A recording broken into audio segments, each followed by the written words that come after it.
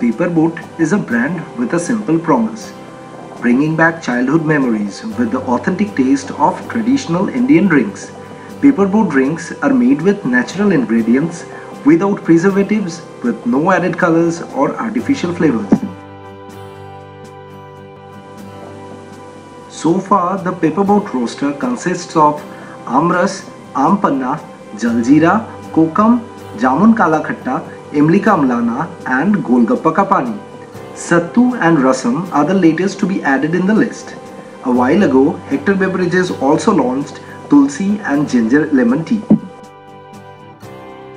The functional beverages could be westernized, which is an energy drink, or it could be Indian functional beverages, which is Kokam and Ampan now the world is. The consumer target audience is slightly different. Zinga target audience is slightly younger, like 18 to 21 year old. Paperboat target audience is like 25 to 28 year old, and you have to talk to a different set of consumer. But otherwise, in terms of business model, things primarily remain the same.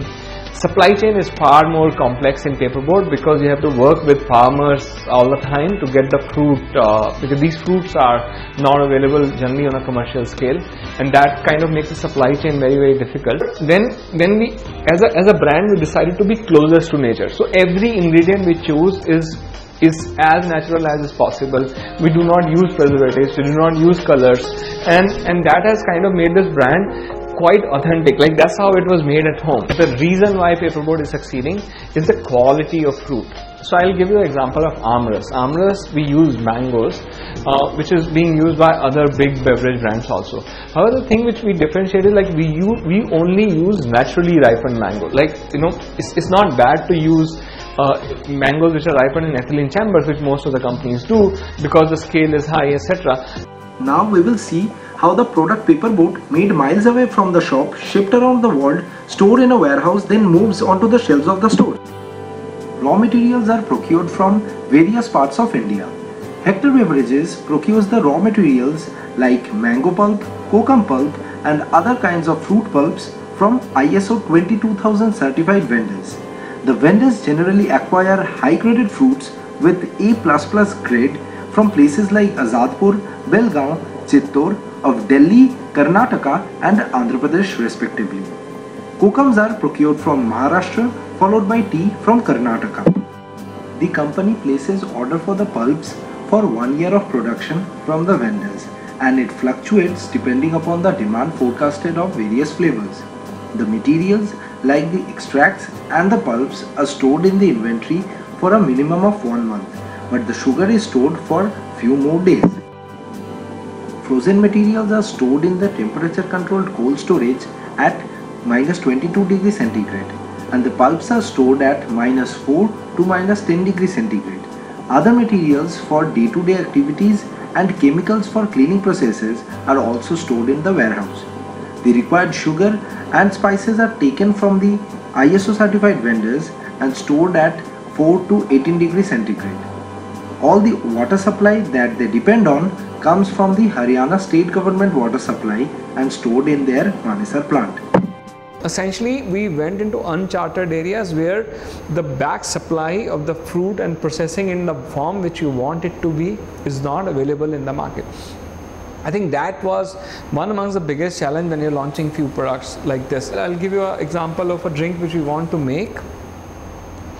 We are looking for a black carrot, and we have been searching it for the last 1.5 years to get in the right quantity.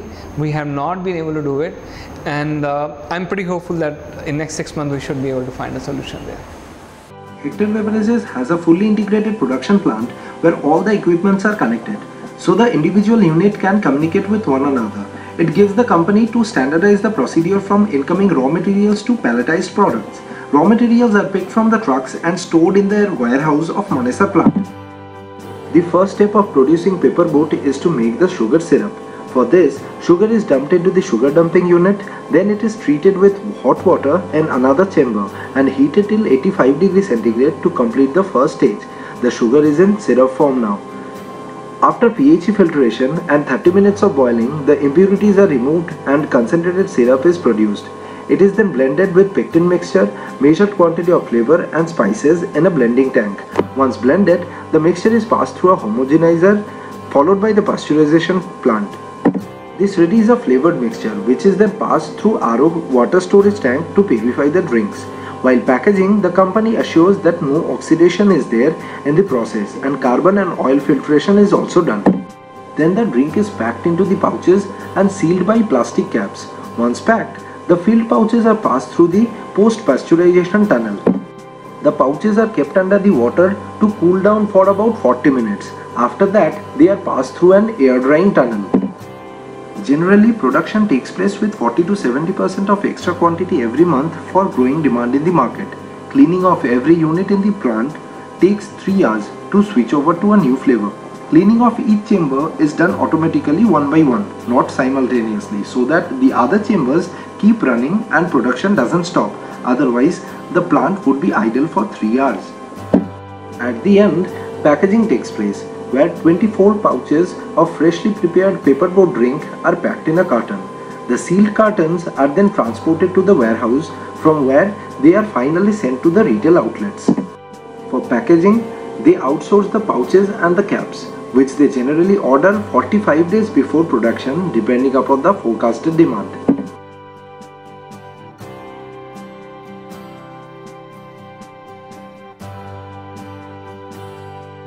The finished products are kept in the warehouse or in the distribution centers for 7 days before being made available to the consumers. In these 7 days, they test some samples for microbiological compliance.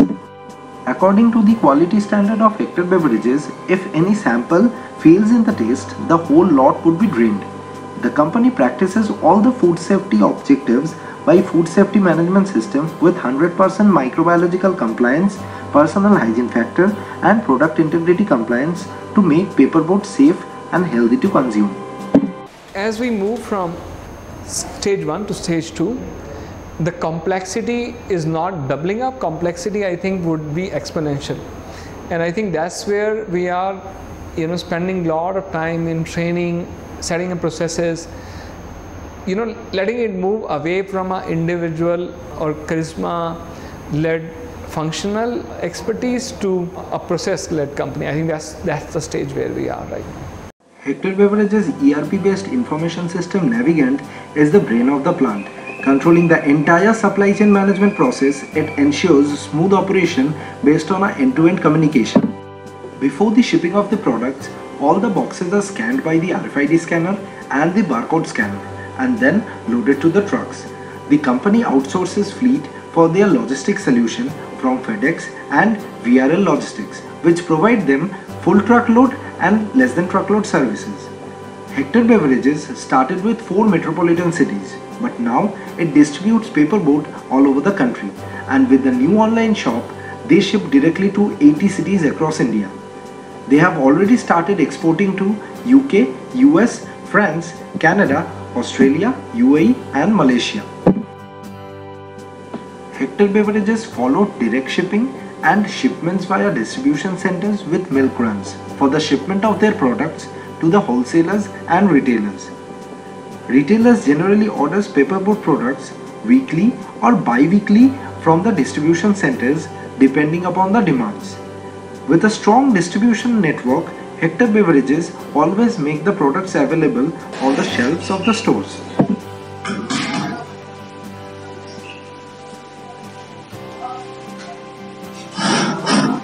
Staff से maintenance से लगाकर जाने को मतलब CAG में सफर करें. धन्यवाद.